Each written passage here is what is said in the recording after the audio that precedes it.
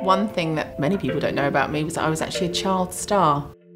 I'm actually a daredevil at heart and once came face to face with a great white shark, not in a cage. My name is Kat Docherty and I'm one of the co-founders and directors at MAYDAY Recruitment Group. From the beginning we've had to wear lots of different hats. So my main responsibilities are sales and finance within the team here.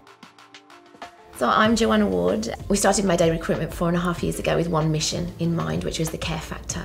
We all worked together many years ago for a huge brand that delivered an unparalleled client and candidate service. And we wanted to bring that back to our industry. And finally, we wanted to create a great place to work. Some of the main challenges and issues that we certainly had, I guess in the first year really, was really finding providers, both service and product that we could trust, as well as absolutely believing in. But we feel like the last couple of years, or certainly the last 2 or 3 years really, we've built up a great network of referrals and recommendations that we now can pass on to our friends that are also starting up agencies. One of the biggest investments that we've made and continue to make in the business is training with our people. We have weekly and fortnightly sessions internally, as well as many external trainers coming in to help us and our team. Some of our key marketing initiatives are definitely our Women in Leadership events that we host throughout the year.